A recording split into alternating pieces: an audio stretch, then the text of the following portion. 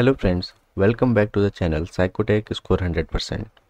I have already uploaded a video in which I have mentioned the most important Viva questions for research project and dissertation for MA, MSc, PhD and MPhil in psychology.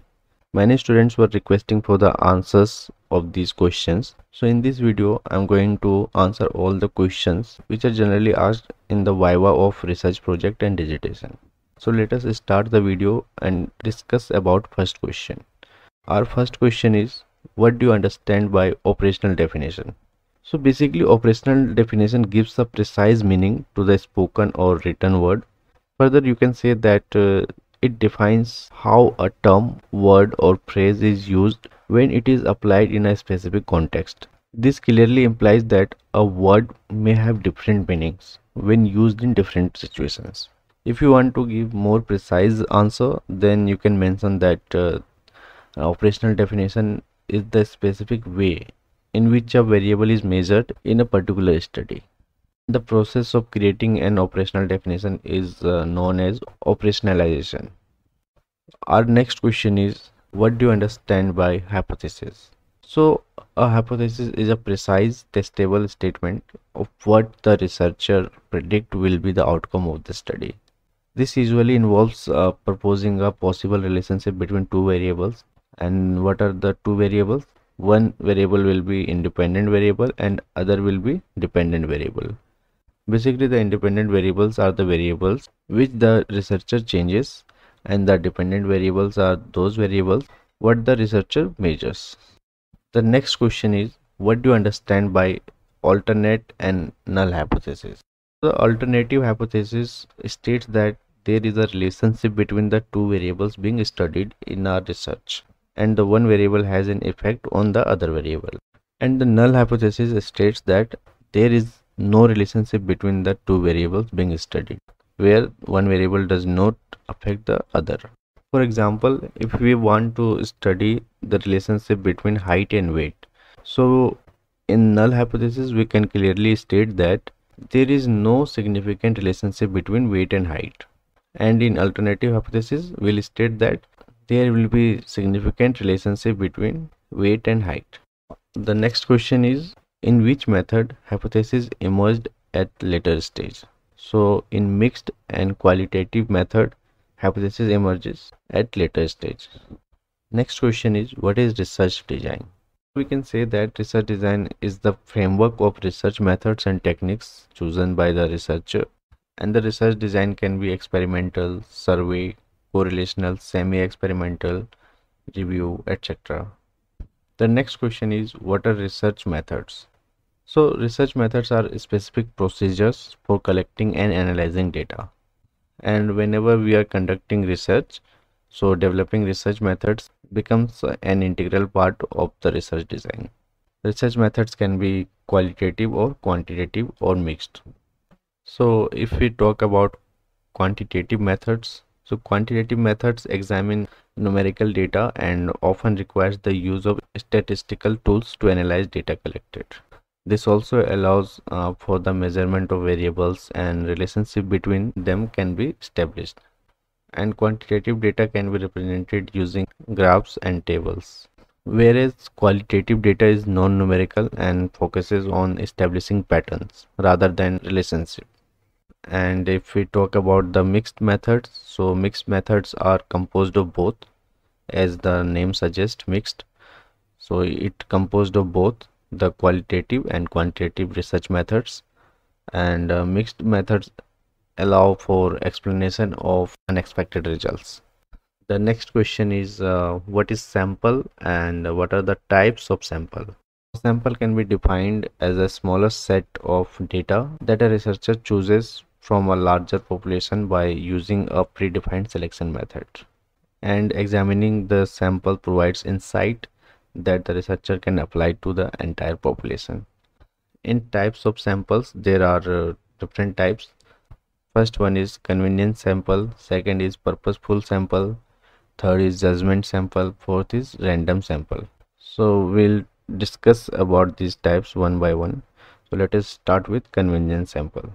So the convenience sample is the sample in which the research population is chosen out of convenience from a population for observation. For example, recruiting patients with a particular illness from support groups.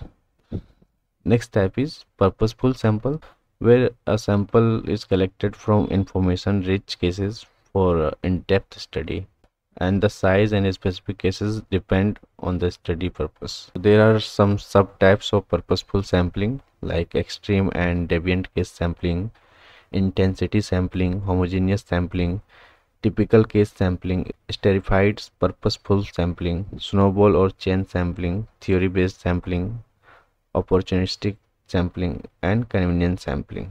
So next type is judgment sample, where the research population is obtained according to the discretion of someone who is familiar with the research population's relevant characteristics. Last type of sample is a random sample, in which a sample is chosen at random from the research population using a recognized method. There are some subtypes of random samples, which consist of simple random sample, systematic random sample, stratified sample, or cluster sample. The next question is, explain the procedure of a study. For answering this question, you have to mention all the steps involved in a research.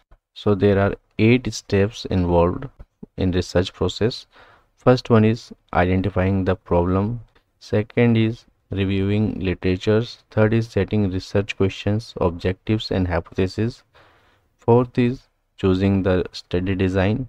Fifth is deciding on the sample design. Sixth, collecting data. Seventh step is processing and analyzing data. And eighth and final step is writing the report. So these are steps involved in research process.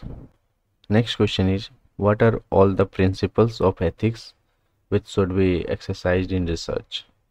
So there are a number of ethical principles that should be taken care when performing undergraduate or master levels dissertation research, like do good, do not harm, obtain informed consent from potential research participant, minimize the risk of harm to participant, protect their anonymity and confidentiality, avoid using deceptive practices, and give participants the right to withdraw from your research at any point of time.